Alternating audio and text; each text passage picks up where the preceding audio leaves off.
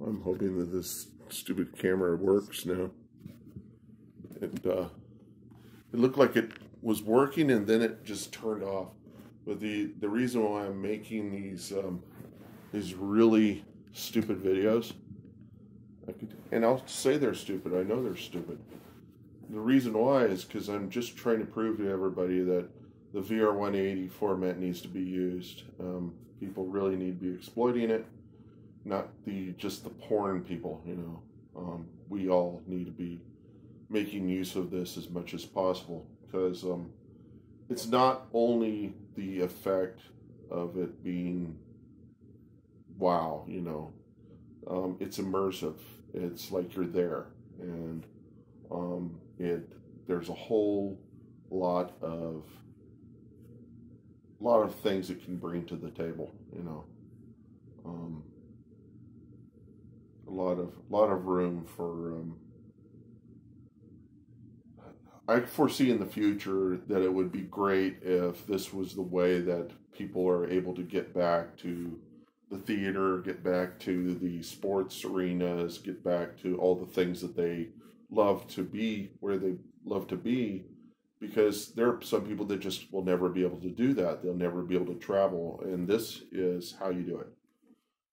If you need to go, if you need to be places, if you're on your deathbed and you didn't feel like you never got to go to France, somebody out there should be having one of these cameras going around France, showing all the sites, doing a complete package, sell it for $20, $30, and make it accessible so that somebody with a VR headset can watch it on their deathbed.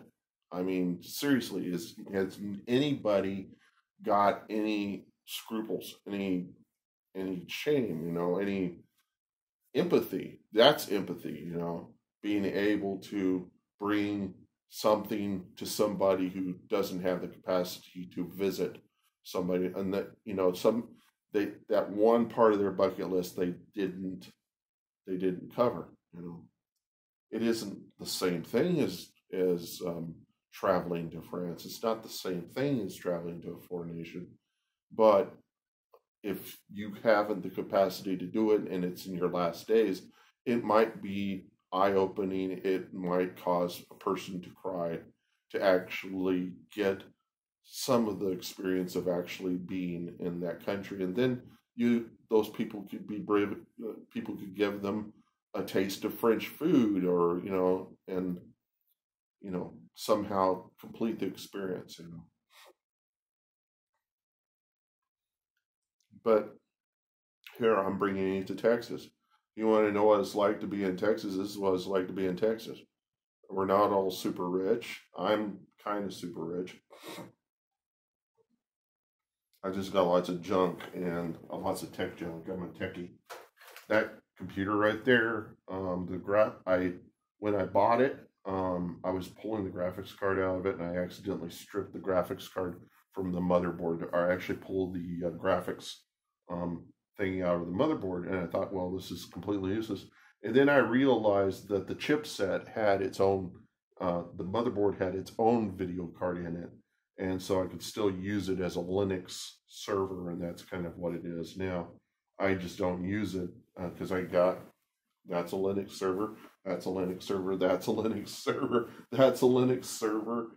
I got 4 Linux servers in here, and I'm only using one, that guy, and I'm really not using anything really. And here's my VR headsets, one of my VR headsets. You can probably guess what I use this one for, but the other one I use for Minecraft. This right here is a Raspberry Pi, and you've probably seen these. My brother gave this to me for my birthday, and you can see there's a heat sink. That's got to be the CPU down there. There's the fan. What this guy's for is for MAME emulation. He got it for me so that I could play the old 80s arcade games we used to play when we were young. The games we used to shovel quarters into and play, head to head, which was like the best times of my youth, was listening to 70s, 80s music, playing arcade games in arcades shoveling quarters into these machines. And the biggest kick I ever got whenever I was like 9 or 10 was when my parents would take us down to the gold mine in Albuquerque, New Mexico. They had this mall, and I forgot what the name of the mall was, but there was this place in there called the gold mine. You go down the escalators and go into the gold mine, and they'd have about 30, 40 arcade machines, and they also had a skee ball machine. And to me as a kid, that was like heaven as far as I was concerned. And it was getting to go in and play any kind of arcade game and play against my brothers, and to listen to the sights and the sounds. The rock music playing, blaring over some of my favorite music playing, and it just being so dark in there that you couldn't really see where anybody was. But it was great. It was a great time, and I can remember all that stuff. And I have not had that experience as long as I've played video games. I have not had anything near that experience or like that experience ever since the 80s. That's the way people's childhoods are. It's that time when they were really happy and nothing was really bothering them so much, or at least it was for me. My parents were Christian, and they didn't beat us or anything like that. So I don't have any bad experiences in my past. If I'm bad, it's as a result of my own choices, not so much what they did. And so anyhow, this is, and I may publish those singing videos. I don't think anybody's really going to care all that much. And if they do, I'm going to shut down my YouTube site, because my YouTube source and everything, because I don't want to get popular. And fame is not worth it. I don't want fame. I just wanted to spread a little bit of information to inspire maybe 10, maybe 100 people. That's enough. You don't need to inspire more than... Inspiring 1 million people just doesn't make any sense to me. I'd rather inspire maybe 100. 100's fine. That's actually too much. Even 10 is fine. For me, YouTube, the only reason why I would put videos up is just to get the crap that's in my head out, and so I'm not bothered by it. It's a kind of therapy. So anyhow, and what I would really like, and rather than me become famous, I would rather the idea of bringing back something like MTV First Year, doing that with YouTube, and then making it so that everybody has the capacity to experience non-music videos, at least experience something that's free but isn't going to tax you for money. It seems like everybody is bent on survival. Nobody really just does something for free anymore. Nobody just tries to give back. They spend most of their time trying to figure out how to get day to day, and I understand that, but it's like everybody's just sucking the life out of each other, and we need to stop doing that. We need to kind of provide a little bit of lubrication. Lubrication means something. I mean, lubrication, like in the oil inside of a car. If you don't properly lubricate a car, it stops being a great experience, and it turns to one that is very dulling and terrible, because the car, it makes run on its last legs. It's working beyond its means. No person should ever have that experience. I can only imagine that God is sitting up in heaven, and he's just it makes him frustrated to see how people are able to just keep taking from each other and not like ever giving enough room for people to like actually experience something good and without somebody crying about it, you know. And I do it, and I'm sure he cries over me and things I do, but and possibly is not doesn't even care anymore. I don't know. Um, but for me, it's kind of possibly going on the out. I'm on my 50th birthday. I'm not really celebrating anything much. I'll probably go and eat somewhere. Not today. We're gonna do it a different day because my mom's not feeling so good. And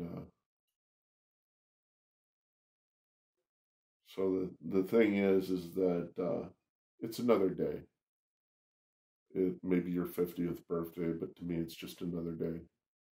And I mean, there could be an error in the computation. You know, how would I know? How would I know it was my 50th? And as far as I'm concerned, the best birthdays I ever had were when I was young, when I was 10. When I was I can't even remember those, but I can remember kind of the gestalt of of my birthdays, the kind of the idea, the the containment of, you know, I say gestalt, I got that from art school. That's the kind of, I don't know if that's the proper use of the word, but it's like if I could, I could probably create a cubist rendition of a birthday party, and it would look like all it would look like a collage of photos cut up in a million pieces from an arcade, from several arcade places I had been in my life whenever I was young. And then it might throw in a few pictures of some pretty girls and stuff like that. But I mean, it's all just excitement and neon and sounds and um, things that are exciting. And this room's not all that exciting, but this is the excitement room, I guess. Um, what I like to do is I like to turn on the TV, but this I don't watch TV, not anymore. Haven't watched TV the way other people watch TV for a decade. Uh, I think what really did it for me was just getting so depressed over Fox TV and just kind of losing touch with not really being all that impressed with modern comedy and stories. Um, a lot has been lost. You know, you always hear that.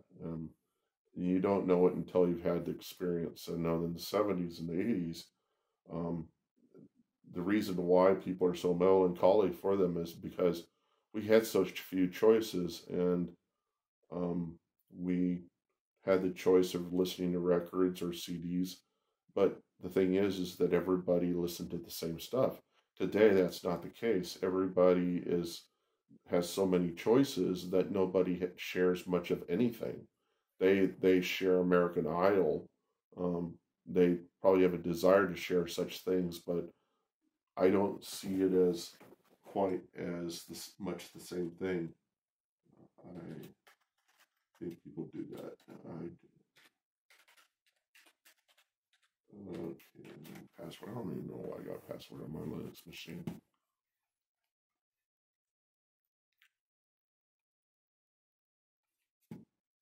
Okay,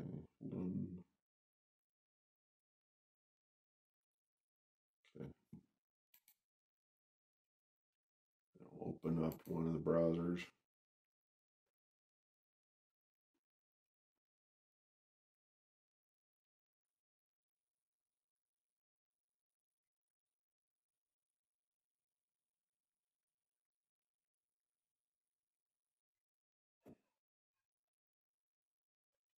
I'll probably start this camera up again.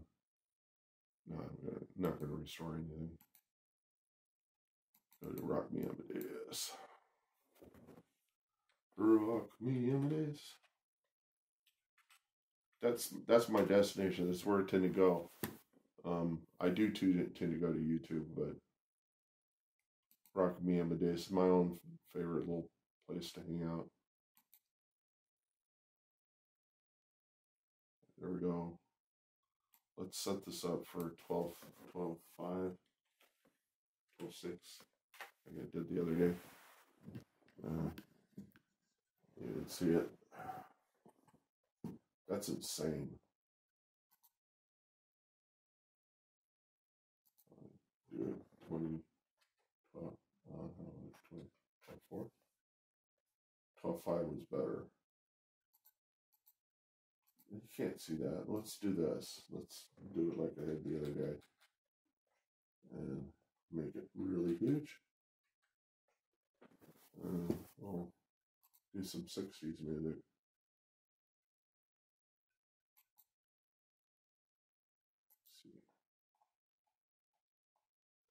I wonder if they can catch me if I change the speed of the video. So let's change it to 0.75.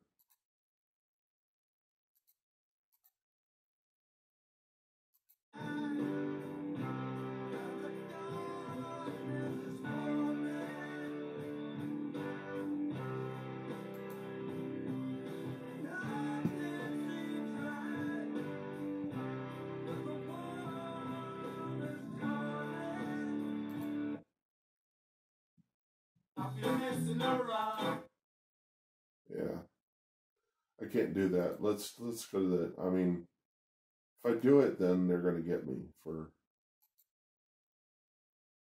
modern music. I'd like to. There's lots of stuff I'd like to show, only if they give me the permissions to do it. Music and stories. Into Cheyenne, it's an hour. We get to the hospital, and at that time of night, it's Cheyenne. Mainly all they deal with is car accidents. So they bring me in, and the nurse on duty goes, "Weren't wearing a seatbelt, were you?" I'm like, all right, we get up on the thing. She starts to take my shirt off to check my vitals, and she... Whoops. Oh, whoops. Why did I do that?